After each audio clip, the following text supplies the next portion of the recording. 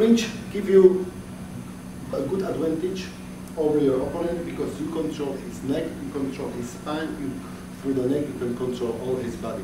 So if somebody clinch you, he can manipulate, he can take your balance like this, or he can bend you here and use any other strike, yeah? And bend him here and his neck, hammer, or whatever.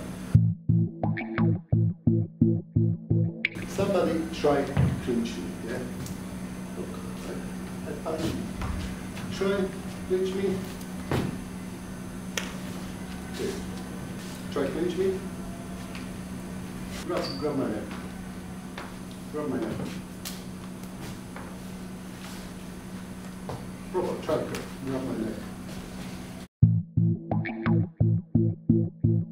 Firstly, I show you non-violent solution without strike. Do the clinch proper, the back push against him.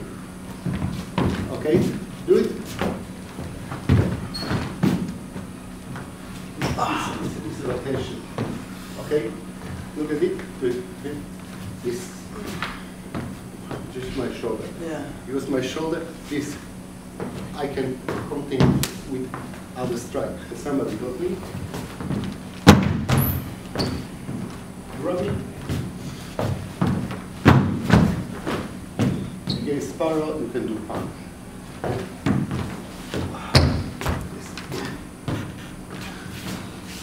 Other humanistic solution is he grabs me. Do the thing. I do just this. Do the stronger. He's doing stronger. I stronger push to his neck. Of course, that you can combine it with strike. Other solution is here. Is this? I just open the Wing Chun. We have this movement in first form. A little bit there, and I combine it with rotation, and I show there. I strengthen my arm to this direction. It's not that movement.